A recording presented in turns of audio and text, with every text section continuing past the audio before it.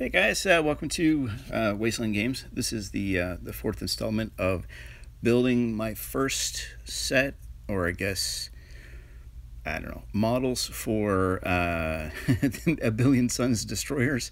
Basically, I decided to build a few ships out of wall anchors, and if you have been following along, you might have seen how I put them together ultimately. And this is now me building the front cannons for the ships themselves. I basically used I guess the jumper switches for motherboards, and then I use a very particular set of paper clips. I wanted to find, if you notice, these paper clips are actually have little sort of a pattern on them, and basically I found them at Staples. But you know what? Honestly, just use regular paper clips. It's not entirely worth it. I was using the ones that had a pattern on them because I thought, it might show up as machine guns, and maybe on a car it might look a little better than using it on a ship like this. But anyways, that's what I chose to do, and I still kind of like the way they turned out. But now that I've got the ships all done in primer, now it's time to actually paint the the ship itself. And I chose to paint the under hull of the ships red, very similar to the Yamato from Star Blazers, which is one of my favorite all-time animated TV series that I used to watch as a kid. Back in I guess the late 70s, and now I'm actually started watching it all over again, which is fantastic.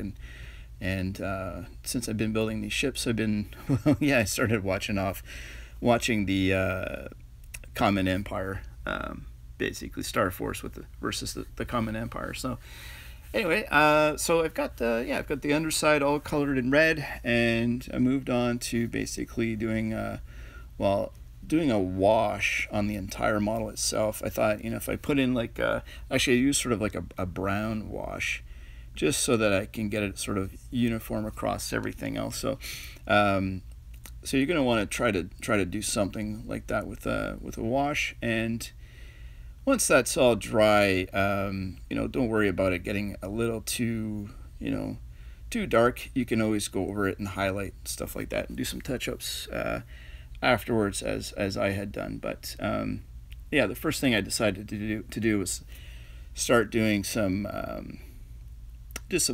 dry brushing to try to get some of the gun, the side broadsides highlighted, and it was much easier for me to just use a smaller, thinner brush.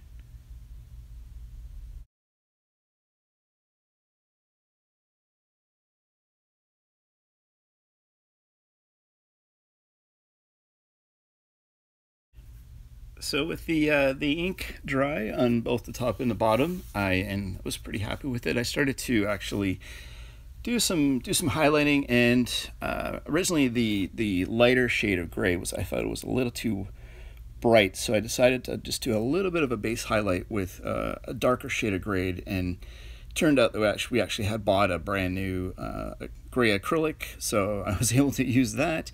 It's actually some of my kids' paints, and it was just worked out perfectly for this, not too bright, and I was able to kind of do some proper shading the way I wanted it to with this shade of gray.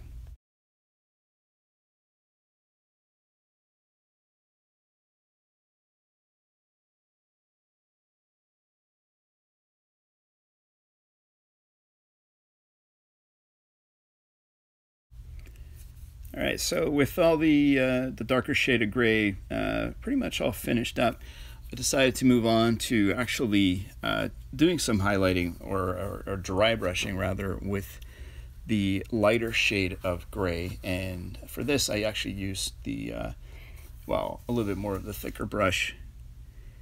And what you want to do is just get it on the brush and then dry it off, funny enough, as much as you can, and then just start going over the raised areas. And it really helps to kind of bring out some of the details on your model. And I'm not too concerned with it being, external, having an amazing paint job or anything like that. This is just really a quick and easy paint job.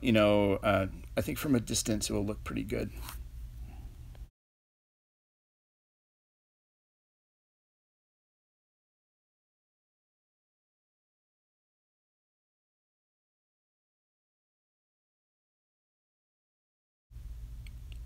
Yeah, so these look, they're starting to look pretty good. Just going to go one layer at a time and just kind of, kind of mess around with what I like here. And now this is an interesting technique that I like to use with the brush. Is like really just kind of almost grind it into when I'm dry brushing, and it just kind of smoothens it out.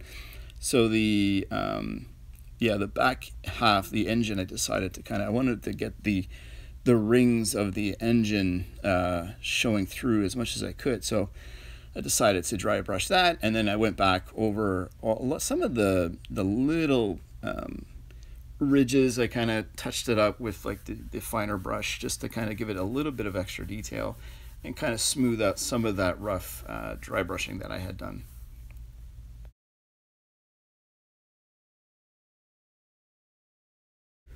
So with the top half of the hull pretty much all finished, and I was pretty happy with it, I kind of moved on to touching up the bottom of the hull, with the red, and I just kind of went over a few of the areas that actually I got some of the gray paint on it by accident, and I was pretty happy with just kind of evening out the red itself.